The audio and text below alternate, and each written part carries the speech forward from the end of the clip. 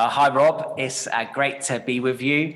For those of you that don't know, so a friend of mine called Rob Cates, he was with us at the Father Heart Conference, and I've asked him to be with us today to look at what it means to be a prophet and how prophets equip the church for works of service. So, Rob, why don't you kind of introduce yourself, before we get into the text, why don't you just tell us what you do, where you work, where you're based? That'd be really helpful. Awesome. Hi, Dave. It's so good to see you. It's good to see all of you who are jumping on this today as well. It was great to be with you all earlier in the year. And yeah, hope you guys are all doing really, really well.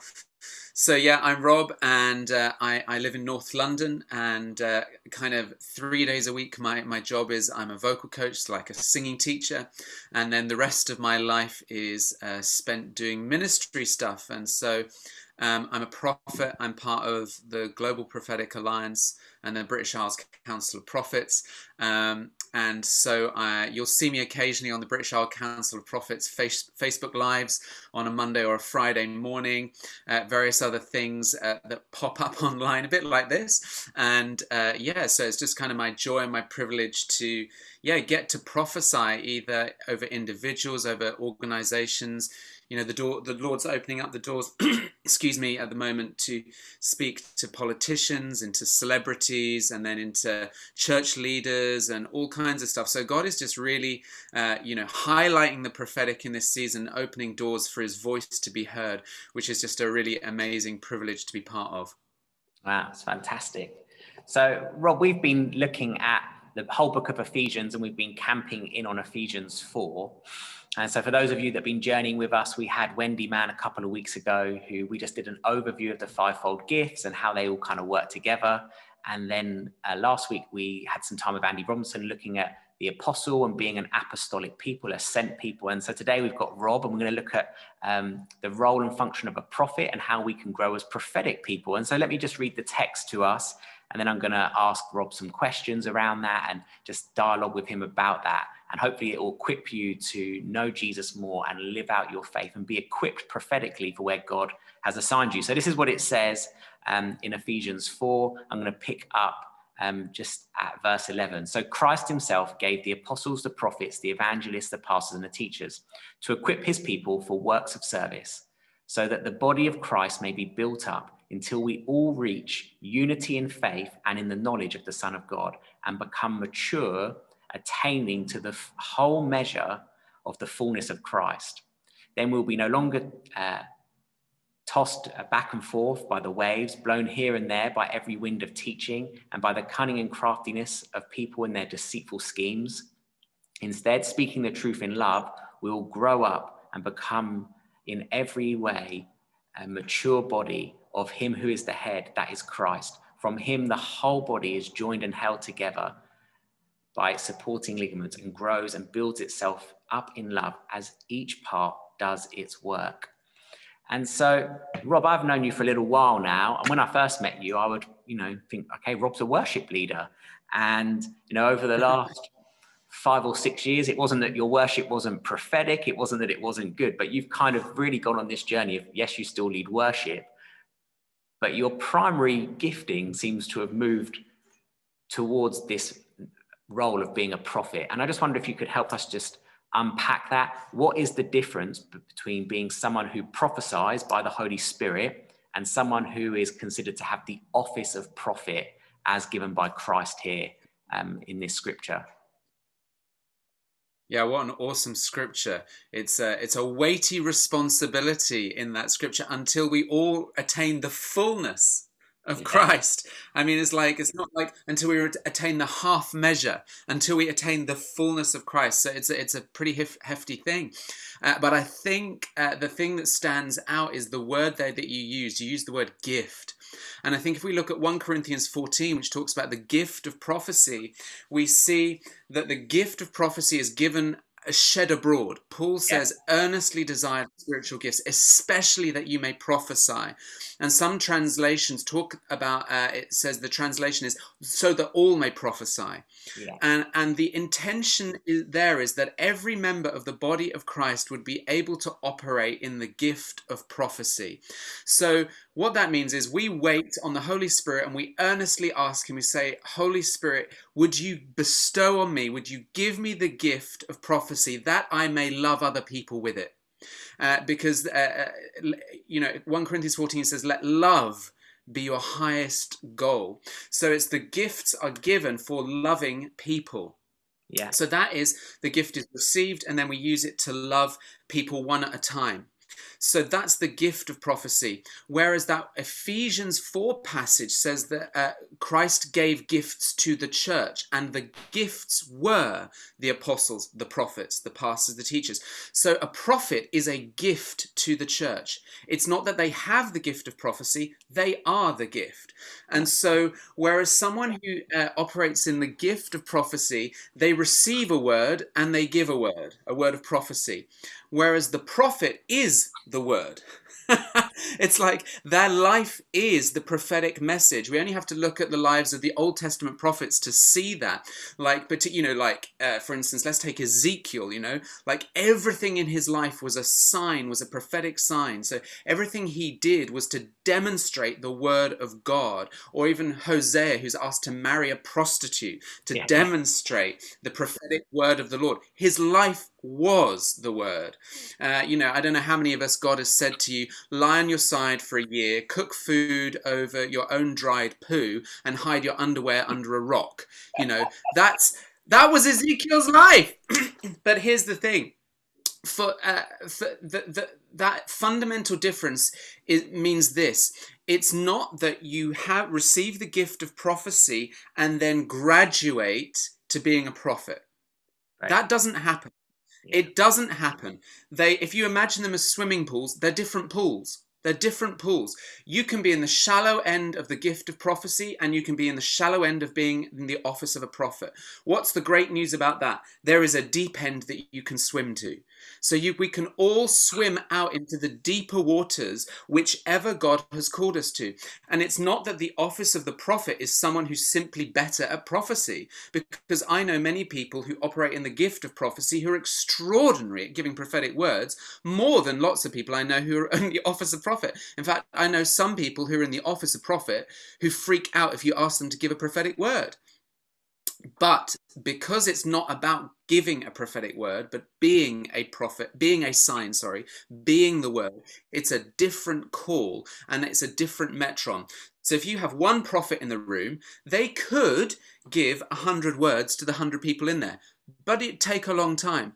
Whereas if the gift is given by the Holy Spirit to all 100 people there, they can give 100 prophetic words in the time it takes the prophet to give one.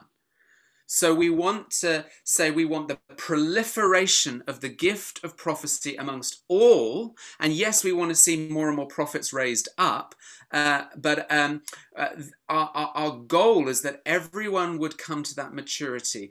And I think if I was going to say this, you're probably going to come to this, but the role of the prophet in equipping the saints is this.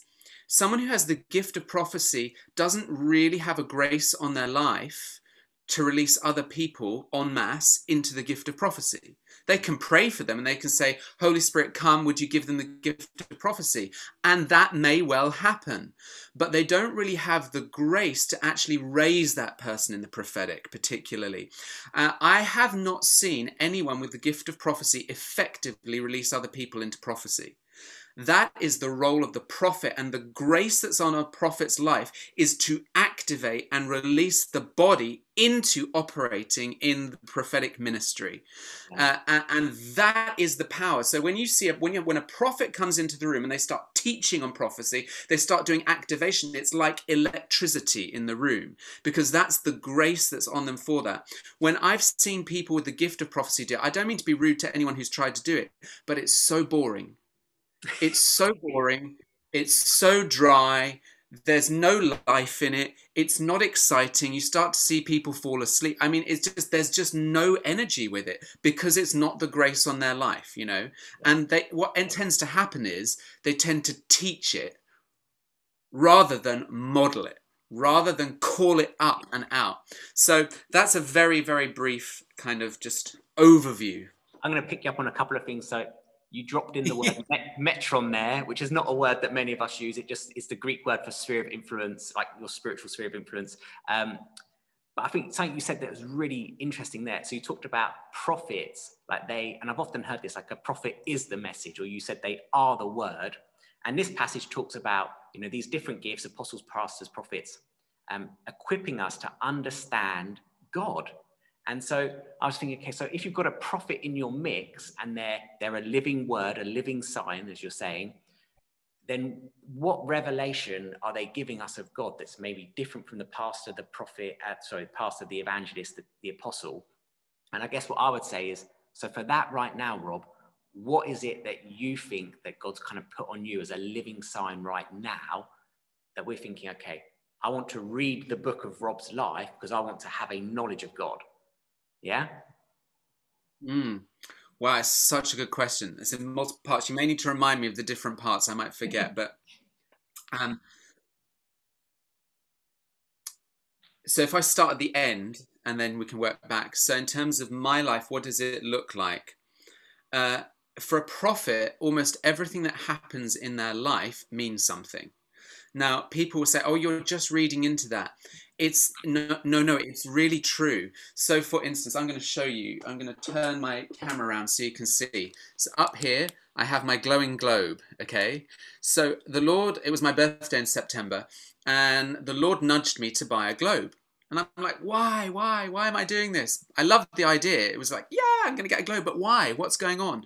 I knew there had to be something. I'm like, surely it's about intercession. It's about being able to go to the globe, lay my hands on it, pray, etc. But then what the Lord did is I've got a picture on the wall over there, which is from Matthew 5, where Jesus says to the disciples, you are the light of the world. You are a city on a hill. You are a lamp on a stand. It's remarkable that Jesus didn't say, I am the light of the world. He did elsewhere, but there he said, you are the light of the world. And a number of years ago, many years ago, the Lord said to me for my birthday, he said, you are the light of the world, Rob. You are a city on a hill, you are a lamp on a stand, and I've called you to shine on a global stage. I've called you to shine on a national stage and on a local stage. Guess what the name Robert means? It means bright fame. And the Lord was saying this to me. And then a friend of mine came and they gave me that picture for my birthday, not knowing that the Lord had spoken to me from that very scripture. And it's a Hannah Dunnett picture with the city on the hill and the words of the scriptures written all over it. And so and the Lord asked me this year to buy this globe for myself, and then suddenly the penny dropped. This is the Lord reminding me that even though I'm in lockdown and even though I'm in one place, actually the call on my life is something else. The call on my life is not to be stuck in my room, but the Lord is saying, I'm about to release you in the next season of your life. Things are going to open up beyond what you could imagine. So that's how symbolic things in my life are. Plus, out the back here, they knocked down 2 houses and are now building a block of flats. And the Lord said to me, I'm knocking you down and I'm building you up again. Now you could just say, oh, that's just coincidence. Anyone could have heard that. But I'm telling you, no, this is the word of the Lord. And the past season, I have been ripped apart like many of us. But here's the thing for me as a prophet is very often I experience what God is saying. I don't just hear it, I experience it. And I will experience what is happening ahead of time. So I've just been through a really intense season of grieving. And I'm like, why am I grieving? No one has died, but like the intense grieving thing and all of the emotions that come with that grieving, I believe is to do with what God is about to happen in the nation. I'm not prophesying doom and gloom, but I am saying I actually believe that this winter is going to be very challenging. So why did I as a prophet go through that in the summer when everyone else is like, oh, it's great, we're hanging outside, it's fine, we're going to coming out of lockdown and it's getting better, celebrate, woohoo, it's summer. And I'm like, you know, because why? Because God is preparing me and the other prophets, many of the prophets have felt the same thing, so that when the nation hits that point, we actually have a paradigm to speak into it. We have compassion to speak into it. We have the experience. So I think did that answer the question? Probably not. No, it's helpful. I guess that I want to get really practical with it. So, as a non-prophetic person, not saying I am, but just, as a non-prophet, and I'm looking at you and I'm thinking, okay, so I'm meant to receive a grace from your life that's going to equip me in the knowledge of God and to demonstrate Yes. his kingdom. So it's summer. Let's take the example you used. It's summer. I'm like, well, hey, I'm out of lockdown. I'm getting to meet up with 6 people. You're in doom and gloom phase, you know, because almost you're living outside of time and you're kind of living in December, although it's August. And this is kind of the thing that I want us to grapple with, because we so often, the nation of Israel heard prophets and just didn't align with them, and then they just got trashed by their enemies. You know, that is basically the book of Kings and Chronicles. Prophets spoke, Israel aligned, and it was blessed. Israel didn't align, and it was cursed and thrown out. And I guess so for us, I want to be hearing the voice of a prophet, their knowledge, their revelation, and then working out what I do with that, because this text tells me that you're going to equip me with a grace that I need to be an effective saint. Absolutely. Yeah, totally. And I think that's the thing head on, is that the gift talks about encouragement, edification, exhortation, etc. Whereas the office of the prophet, we bring the not so fun things like the warnings. We bring the correction, the direction. We bring the this is what we need to be praying about. This is how we need to prepare. This is so one of the things the prophet does is they prepare the body for what is to come. They help the body to align. They're like the compass saying, actually, this is the way we're meant to go now. They're like the weather vane saying, the season has changed. The wind is blowing that direction. You may not be able to feel it or see it yet, but that is where we're meant to go. Or it may be even very practically, the prophets, for instance, Dr. Sharon released a word, Dr. Sharon Stone, that is, she released a word in 2008 saying, financial calamity is coming. It's time to restructure your financial investments. Those people who listened to her, which was not many, they actually prospered through the financial crisis of 2008, etc. But those who didn't, they reaped the negative consequences of not listening to that word. And so the prophets bring those words. But yeah, like you said, they also point us to God. Why? Because they help us make sense of the times and the seasons that we are in.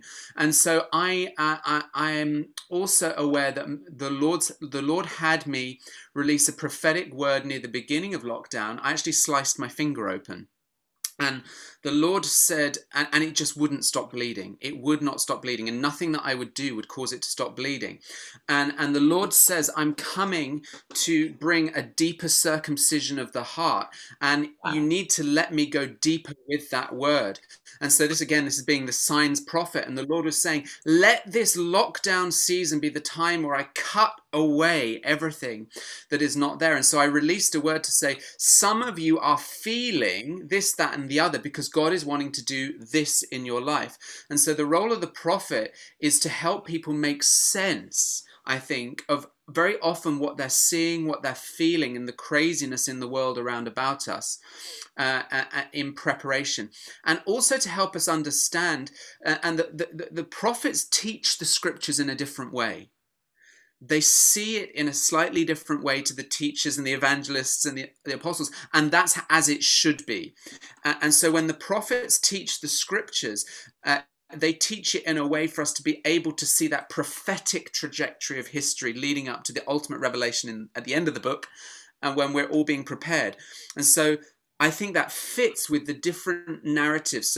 But I think the prophet stands more from the position of being the mouthpiece of God to the people, whereas the pastor is like helping the people to be the mouthpiece for God to him, and the evangelist, it's like they're helping people to be the mouthpiece to the masses, to bring the word of God in terms of the gospel of salvation to the people. Whereas I think primarily the prophets, it's just like whoever, the metron, as you said, the sphere of influence that God has called the individual prophet to speak into. So some will speak more to the church, and some will speak more to the world and different sectors. So I think it's to help be translators of times and seasons, and also what God is doing. I think that's the big thing, to be a translator. So I guess, which would bring me on to my next kind of question. So, as a prophet, as someone who's kind of seeing and hearing, what are you sensing that God is saying for us as a people, us as a community? Because we want to be led by the voice of the Lord, and we want to hear that. And I think I have ideas. People in our church have ideas, but also we want to. it's a wonderful thing here. I think this sort of sense of mutual submission that, one gift lays it down to another, whether that's, being the gift of the leader of the church or an apostolic gift or a prophetic gift, you mutually submit to one another and work out the way to go. And I think, I'm always thinking, right, so I need to hear what people are saying pastorally and evangelistically and prophetically and apostolically, and lay it all down and bake a cake with it. Basically, it's like different ingredients and you make a great something to eat. And so, what is it that you're maybe sensing for, on a big picture, like what's God saying now? And then, what for us on a local picture as a community, that you think, actually, this is what I feel God is saying to you and you need to pay attention.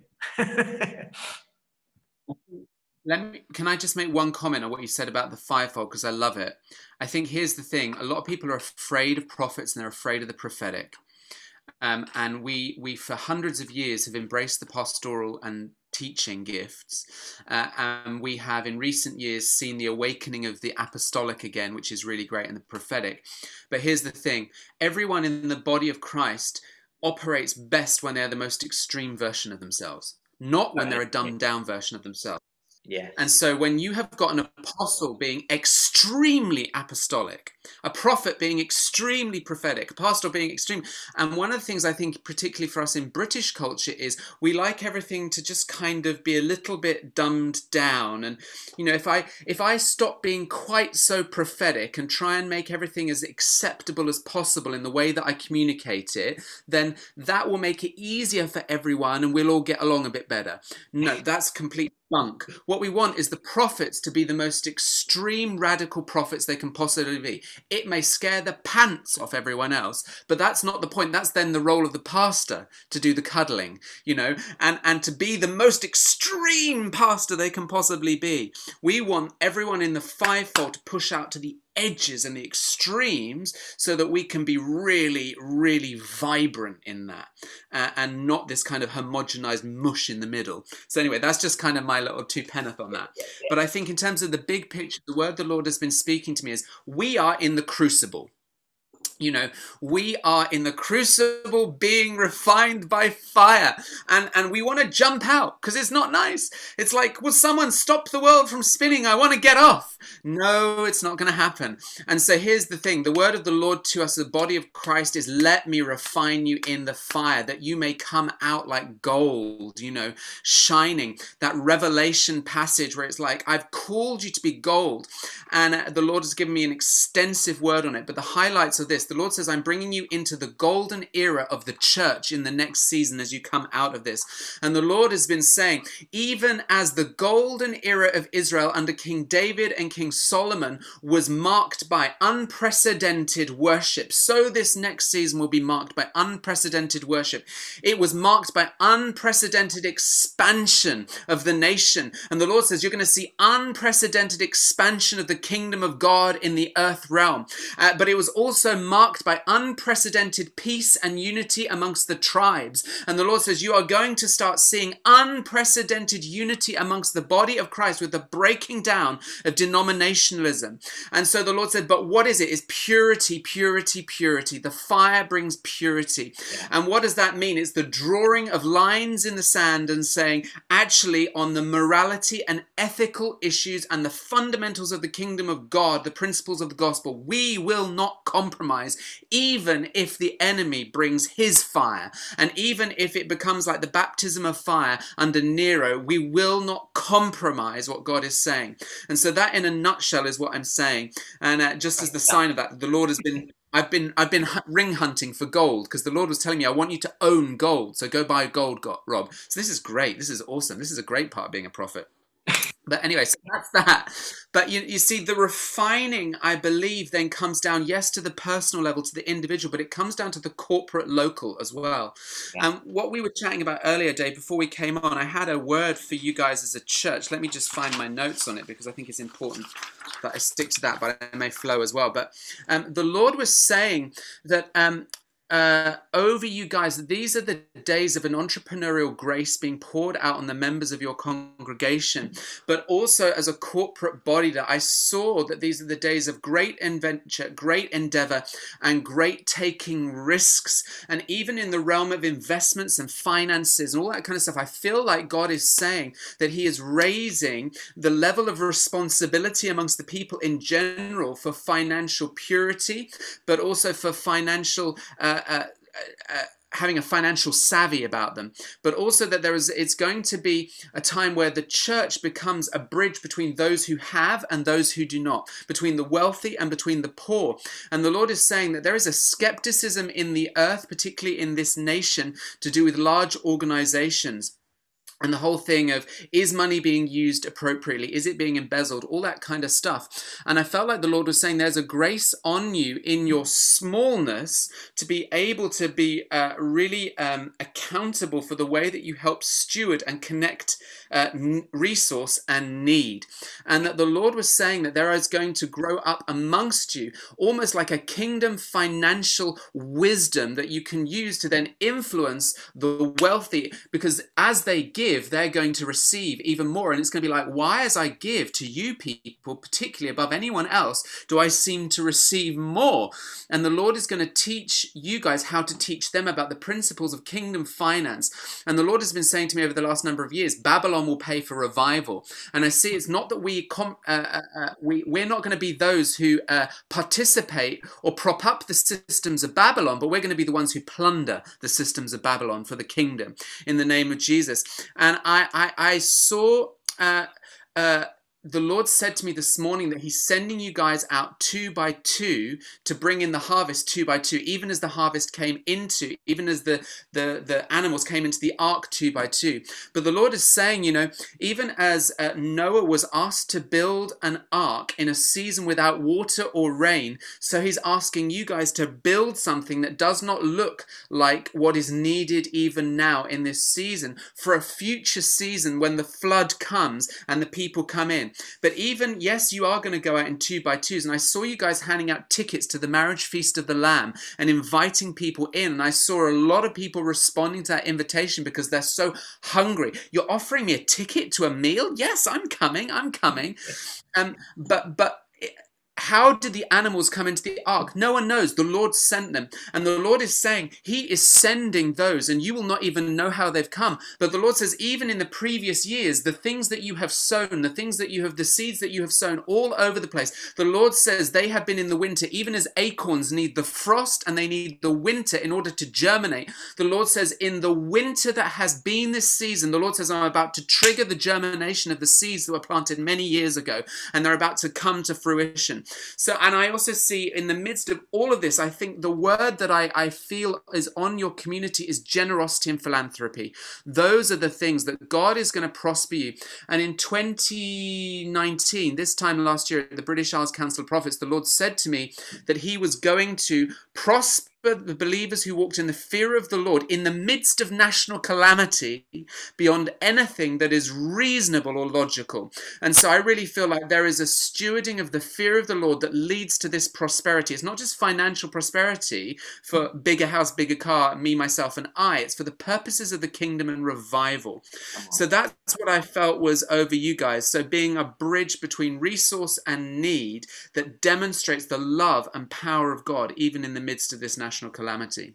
Wow, it's amazing. It's great. We just want to receive that and we want to camp on it as a community, and I'm sure we will in the coming weeks. And I think when we were talking just before we kind of pressed the record, do you talk about a word that was on your phone around being small or something? Moses. Now, what was it? What was it? There was something. Oh, yeah. One of the things in this season is that people have wanted to replicate Sunday church online, and I actually, as do lots of the prophets, we actually felt that was like a major mistake, that the Lord was stripping away lots of stuff. And I actually felt that, yeah, I remember now, and the Lord was saying that, you know, he is raising up the incandescent burning ones from a small group. And the Lord was saying, it's better to have a small group of incandescent burning ones who are burning brightly as beacons rather than a kind of just a smoldering, when the fire is just kind of smoldering away. Yeah. And so I really felt like the Lord was saying he's making your church a beacon of hope to your community. And so I really feel like the call is for people is to really ask for the fire of God to come and set you on fire, to be burning with an incandescent fire. And that may make some people in the congregation quite uncomfortable because of how extreme it is. It kind of goes back to that pushing out to the extremes. This is a season of extremes, people. Let's go for it. Let's really, really, really go for it. And I just think I do have a bit of pastoralness in me somewhere. Actually, that's not even true. The Lord's been putting a really deep compassion in me in this season, which actually has made my prophetic quite struggle, because I know sometimes when the Lord asks me to speak a word that actually pastorally it's really hard, and my heart's like, this is a horrible thing to have to say. But I feel like the Lord is saying, if you are struggling right now, he is there with you in the midst of it. If you feel like I don't have anything left, I can't do anything, I just want to say to you, throw yourself on Jesus. Throw yourself on his mercy. Invite him in deeper. He will meet you to the degree that you're yielded to him. That doesn't mean the extent to which you fast. I haven't been able to fast in this last season. I've wanted to, but I've not been well enough to fast. And I've not had the capacity. And I just want to say to you, this is not about praying in tongues for 15 hours a day and doing 21-day fasts on air. That's not what this is about. This is about simply coming before the Lord and yielding and saying, do whatever you've got to do in me to do whatever you want to do through me. Yeah. Now, I'm telling you, if you pray that prayer and you mean it, he will come, and it will be uncomfortable. But he will do something so glorious in you that it will be amazing. So in your weakness, let yourself admit your weakness before him, and he will come and meet you in that place. Jesus loves it when we tell him, I can't, Jesus, but you can. Thank you. There's just so much in there for us to take it. And I'd love to keep chatting, to be honest, because I just love hearing what you're saying. But can you pray for us as a community and just bless us as we bring our time to an end? That would be really helpful. Yeah, absolutely. Father God, I thank you so much for the community church. Father God, I thank you for this group of believers, Father God. And I feel like the Spirit of the Lord saying, even now, there are some of you who you just feel like a remnant. And you feel like you're on a raft in the middle of an ocean and that there is nothing else around. It's almost like you feel like you're in a desert. You're like the remnant in the middle of this desert, just crying out to the Lord.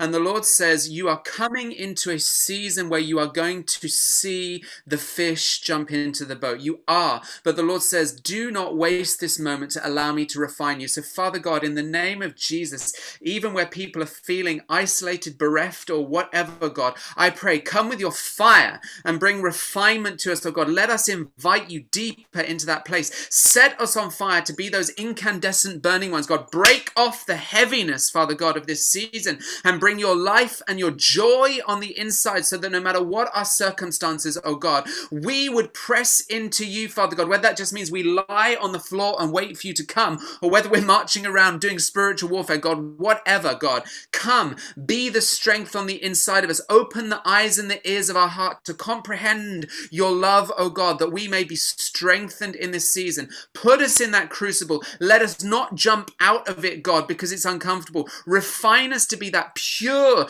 shining gold for you, Father God, that everyone around about us would see. And God, I'm asking, release that entrepreneurial, generous, philanthropic grace to connect, Father God, and to bring the wisdom of heaven, Father God, to both those at the wealthy end and those at the poor end, Father God. May this church shine, Father God, amongst a wicked and crooked generation, Father God, as a beacon of hope for your glory, I pray, and for their joy and the joy of their community. In Jesus' precious name. Amen. Amen. Amen. Amazing. Thank you so much, Rob. Well, it's been great to be with you. Oh, thank you. If you want to connect with us more as a church, you can do that. Check out our website, our Facebook page. It's been great to be with you this morning. Have a blessed week. Do you want to say bye, Rob? Goodbye, everyone. Great to be with you. Bless you all.